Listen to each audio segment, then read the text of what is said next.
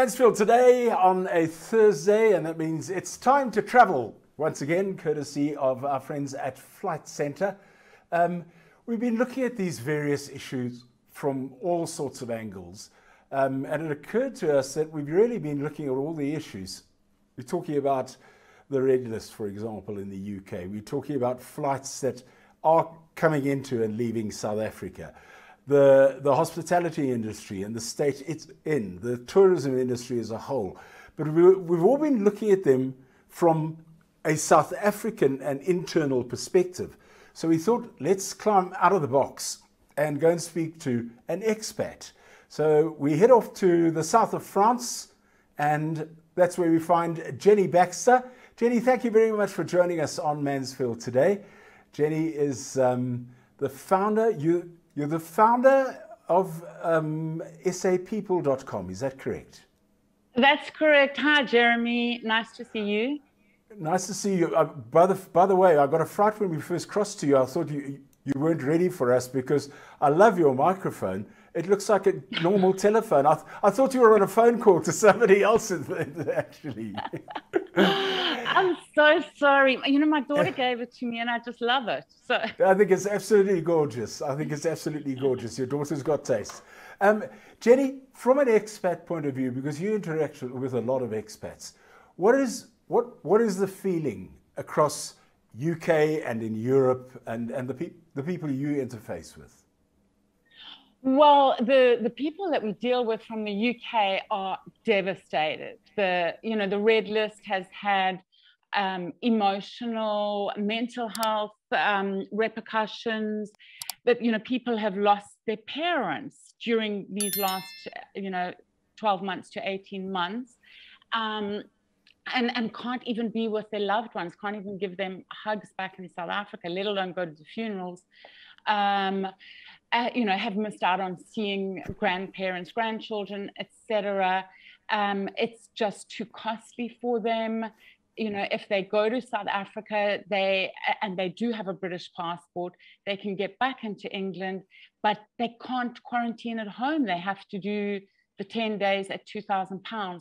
So we have had many devastated people, and we've done a lot to try and raise the issue with the UK Parliament. There's now 36,000 signatures on the petition, but it needs 100,000 for the Parliament to actually debate it in Parliament. We've also got a letter that people in England, and their British friends can copy and paste and send to their local MPs, because if enough MPs raise it, it can also get raised in Parliament. So everybody, and we're very grateful to Carte Blanche last night doing a show on it. So, everybody's trying to raise as much awareness as possible. Here in Europe, we have a lot of South Africans, particularly where I live. I'm in Antibes, and we have lots of South Africans coming to work on the boats. We're a lot less strict here, even though South Africa is on France's red list, because I won't even go there. But you can come in. So if you're fully vaccinated, you can totally come into France. But this last week, I've had a South African staying with me who was not vaccinated at all, but because he had an Italian passport, I think, he was allowed to come in. You're meant to do a 10-day quarantine in France if you're not vaccinated, but we haven't seen anybody do it. And we seriously know, I don't know, over 50 South Africans who are here in Antibes, and they're coming and going all the time. So it's pretty chill in Europe, but England is a problem. And I don't know if you know, but France has had the same problem, because until just a few weeks ago, we also had to quarantine when we went to England, and it was the same craziness, where we were being penalized because of some people having the beta variant in Rerun, which is a French overseas region. So, it was insane. It was wrong. There were other countries with more beta. So I just do want to say to South Africans in SA that this isn't racist. It's just scientists in England who are not getting all their research data accurately, you know, and even in South Africa, you know, to be fair to England, last week, it was on the 16th of September that South Africa announced it had not seen the beta variant for 2 weeks. But the next day, the UK announced that South Africa was remaining on the red list. So I think that the data just hadn't quite got to them yet. And I know that they are meeting again very soon. And, you know, with all this talk of it, I think there's hope, you know, that South Africa will be taken off the red list. But, well, I believe that Naledi Pandor this week is going over to the UK with a group of scientists to specifically sit down with British scientists and say, here's our data, where's your data, and why aren't we finding any sort of way to work together? Exactly. I mean, the whole beta variant thing, I definitely think the UK has been out of date. And the UK, you know, to understand, the UK is very scared of the beta variant. That is the problem. So it's not about Delta or cases as much as it is the beta variant. So I think that once, you know, the minister and the scientists can show that actually it's now been almost a month with no beta variant in South Africa, you know, that's fantastic. And then, of course, the other thing is the vaccination rate. You know, I think South Africa right now is only sitting on 14.6%. So, you know, South Africans got upset that Turkey was taken off, but, you know, Turkey's percentage is far higher. And here in France, I think we're at 65%. So yeah. If South Africans could just ramp up the vaccination, which, you know, I know President Ramaphosa is doing all he can, but. Yeah.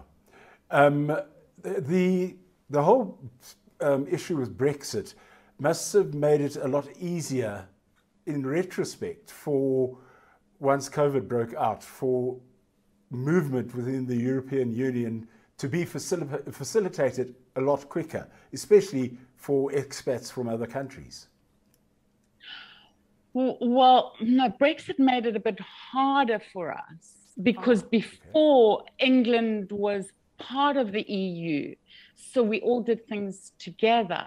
And then with Brexit, England really, you know, England and Europe really sort of fell out with each other, sort of really bad lovers. And so we've had a lot of problems but now it's kind of fixed in France, for instance, and in most European countries. If you're like me, you know, a South African, but with a British passport, we get a carte de séjour, which lasts for 10 years, and then we have to reapply before 10 years is up.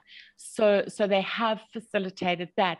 But, you know, because England broke up with Europe, we have not been able to travel to England. And in fact, we have, you know, English friends who are only now this week coming to France. So it's that recent for us. It's only in the last 3 weeks or so that it's become a bit easier for us to travel, you know, to England and for English people to travel back after being in France. I know that you guys have been following a story about SA expats possibly losing their citizenship. What's going on there? Yeah, correct. And it's actually just been exacerbated by the whole pandemic. So what happened is in 1995, the government changed the law and said that if you want to get a foreign citizenship, you have to ask for permission first. And I'm not quite sure why, because if you ask, they always say yes. So it's, you know, it feels like it's a money-making exercise because you have to pay for this. It's called a letter of retention. And And obviously many expats who had been overseas for quite a while had no idea, and even new expats had no idea. And it took at least 15 years before people started realizing, when they went to renew their passports or things like that, and they were told, oh, sorry, you're not a South African anymore because you got an Australian passport without asking South Africa first, etc. During the pandemic, Home Affairs in South Africa closed the department that does the letters of retention. So for the last 18 months, until very recently, you couldn't even get the letter of retention. So many people, even more people, have now lost their South African citizenship. So the DA and the DA abroad, because so many people in England were contacting us at SA People, devastated.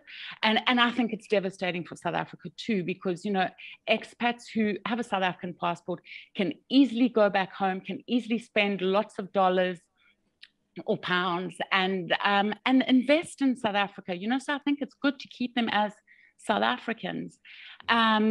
So the DA took it to court. Unfortunately, the court was convinced by the government that these South Africans deliberately lost their citizenship, which is an absolute untruth. I know people, an Indian couple in New Zealand who fought against apartheid and, now cannot believe that the very same government they fought for won't let them be South African citizens anymore. So, it's across the board, it's everywhere.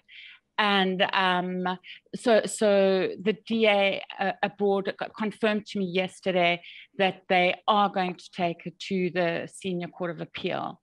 So, hold thumbs for that. And I don't know, Jeremy, sorry. No, go ahead. I just wanted to mention just how much money South Africans bring to South Africa. Like, there's so many South Africans in the UK who are part of the 440,000 visitors from the UK that visit South Africa normally each year. They spend on average 30,000 during their visit back in South Africa. And I think Saxa was saying that right now, without the UK visitors, which includes many South African expats, that's 1.5 million rand that South Africa is losing each day. Yeah. So, sorry, it's 1.5 million tourist workers who are missing out on work, and it is 26 million rand that is being lost every day. Yeah, they're scary figures. They absolutely are. And as I said, we've been speaking to people like Satsa, like people from Soho Sun International, from Western Cape. The Western Cape government is doing a lot. Yeah, it's just a question of, it doesn't seem like there's a cohesive and comprehensive plan that's being put together behind this crisis that we're facing in the tourism industry. But Jenny, thank you very much for giving us an expat's view. If there are people who would like to sign that petition, I take it they can find it on sapeople.com. Correct. Okay, and we urge you to go ahead. I know I've already signed it. sapeople.com. And go and sign that petition so we can get to 100,000 signatures, and that can then be forwarded to the House of Commons and can go up for debate in the House of Commons. Thank you very much to Jenny Baxter.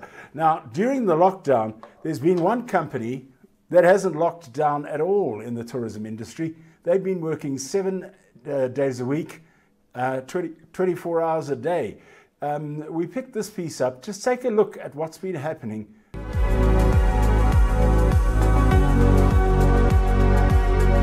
I've never seen anything like this before in my aviation career. At the moment, we have about 80% of the fleet in the parking mode. There's a lot of things we have to do. We have to cover the engine intake and exhaust to protect internal workings from the environment, such as the sand and dust. The sensors all have to be blocked. Lots of other items, such as disconnecting batteries to preserve the aircraft.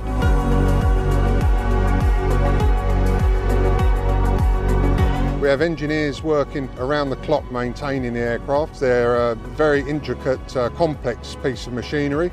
It's not like parking a car, we have to keep them maintained. So we will be running engines, powering up the aircraft, checking the flight controls while these aircraft are in the parking mode.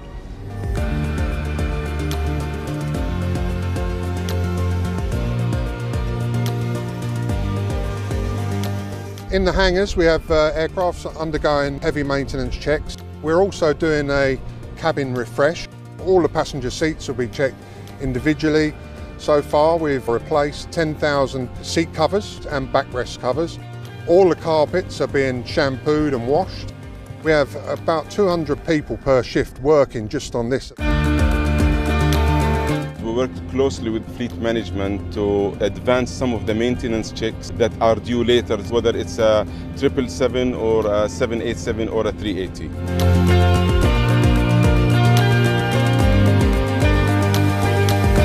We're taking every opportunity during this time, including product improvement. We do this maintenance to the best standard, best quality.